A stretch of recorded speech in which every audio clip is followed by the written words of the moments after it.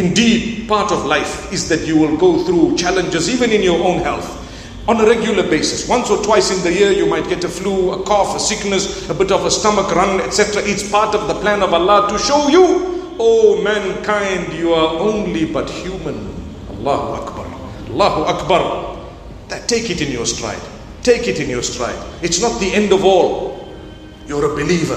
May Allah alleviate the struggles of those who are homeless. May Allah alleviate the struggles of those who don't know where they are going to eat their lunch today, if any meal at all. May Allah alleviate the struggles of those who are finding it difficult to get clothing to cover themselves. May Allah help those who are homeless, those who don't have, those who are unhealthy, those across the globe who are struggling with anxiety and uncertainty. May Allah make it easy for them, for us, for everyone.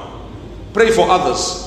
You find the mercy of Allah descending upon you. Here is Muhammad, peace be upon him, telling us when you pray for someone else, the angels are saying, oh Allah, give this person something similar or better.